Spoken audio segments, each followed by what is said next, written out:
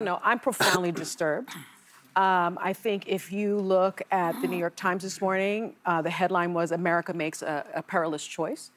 I think that in 2016, we didn't know what we would get from a Trump administration. The ladies on The View woke up to some surprising news this morning. Donald Trump was elected president of the United States.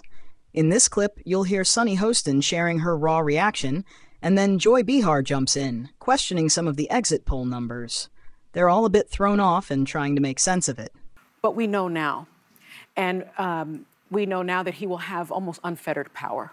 And so I worry, not about myself, actually. I don't worry about my station in life. I worry about the working class. I worry about my mother, a retired teacher. I worry about our elderly and their Social Security and their Medicare. I worry about my children's future, especially my daughter, who now has less rights than I have. And I remember my father telling me many, many years ago that I was the first person in his family to enjoy full civil rights. And now I have less civil rights than I had when he told me that. So again, I'm profoundly disturbed that the 14th Amendment of the Constitution did not prevent someone who participated in an insurrection from becoming president of the United States.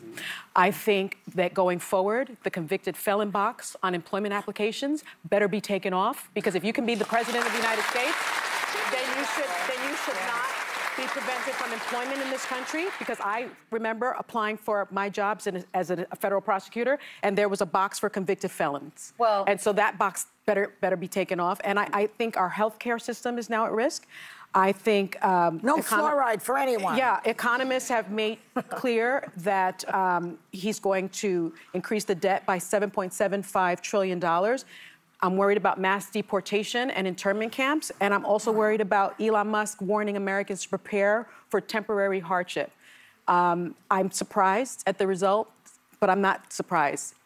As a woman of color, I was so hopeful that a mixed-race woman married to a Jewish guy could be elected president of this country. Mm-hmm. And I think that it had nothing to do with policy. I think this was a referendum of cultural resentment. If you enjoy this type of content, make sure to like and subscribe.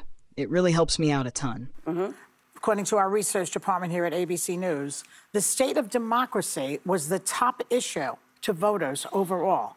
So that says that they voted for a guy who wanted to overthrow the election, who also said he would be a dictator on day one, and they also said that democracy was number one. So I'm concluding that maybe they don't believe him. But I think that means, it means different things. I think democracy means different things. It means different people. Well, when you're trying to overthrow a legitimate election and you say you're going to be a dictator, I don't know how you interpret that any other way, frankly. Yeah. So I can only conclude that they don't believe he's going to do that. And I hope they're right. Let me break it down for you. Many people don't buy into what's being said about Donald Trump by the mainstream media. They feel that there's been a lot of twisting of his words to paint him in a certain light, often as a fascist or authoritarian figure, and they see through it.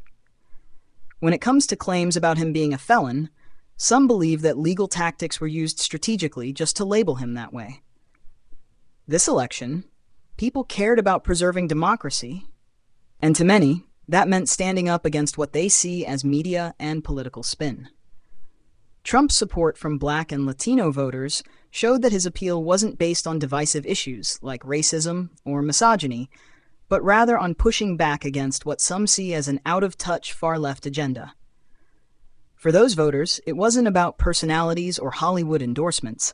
It was about feeling misrepresented by a media and political elite that didn't speak for them. So, what do you think? Do you see the media's portrayal of Trump the same way?